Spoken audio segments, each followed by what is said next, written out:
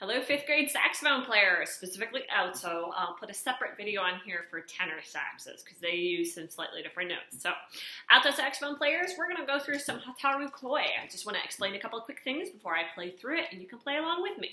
The first thing is, remember this song is pretty simple. It has 4 notes, okay? We need C, middle finger, right? We have our lovely D's, all 6 fingers, 1, 2, 3, 4, 5, 6, plus our thumb. Easy peasy, right? And G's, 1, 2, 3. So mostly really easy notes. There's just one weird thing about Hotaru Koi. You'll notice there are these random notes, and it looks like they have a little letter B in front of them. Those are those flat signs, remember? Okay, so we have B flat in this song. So it's a B, 1, 2, 3, the third line up, every good boy. But the thing is that B always has a flat in this song. So it's not B first finger. It's different, okay? B flat is going to be played. This version, there's a couple different ways to play B flat, but this one I would recommend. Use your 2 fingers like an A, not like a B, like an A, right? Like an A, and then on the side of your saxophone, we actually have things called side keys. That's what these little dudes on the side are that a lot of us bumped when we first started.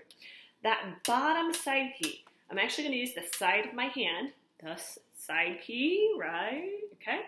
Use the side of my hand plus those 2 fingers. That's going to give us our B flat. So 1, 2, side key. I'm going to stand up for a second so you can see my hands. So 1, 2, bottom side key. So if you have your saxophone out, go ahead and try to play that with me. I'll do that one more time. 1, 2, bottom side key. If you notice, it sounds lower than regular B with just my first finger. Okay, it sounds very different. So make sure when you see the B in this song, 1, 2, bottom side key. Okay, so this is Hotaru Koi. I'm going to play it beginning to end. Well, kind of. I'm going to play beginning to actually the letter B, but that is the whole song because the second half of the song just repeats. So I'm going to start at the beginning. We'll go to where that big letter B is, where it says percussion interlude, and just see how this goes. Now, because this is a YouTube video, you can change the speed. Okay. Down at the bottom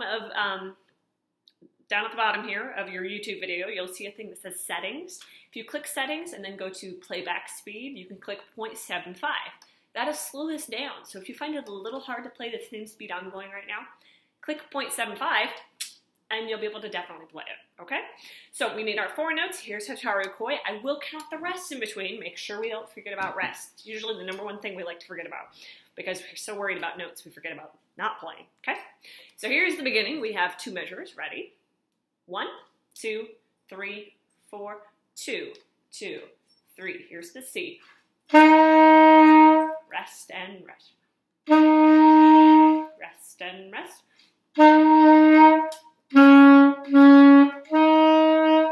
Ready and G. Rest.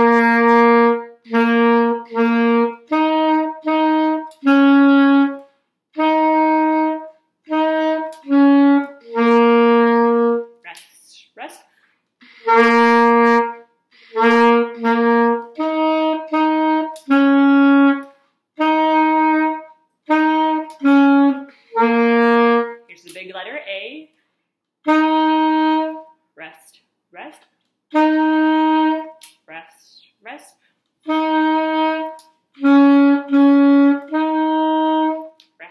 rest.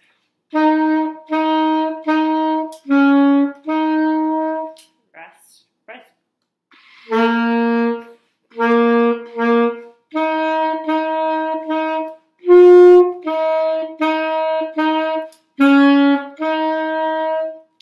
Rest. There you go.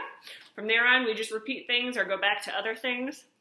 Obviously, the whole big group band would need to be here to do that, but that is Hotaru Koi.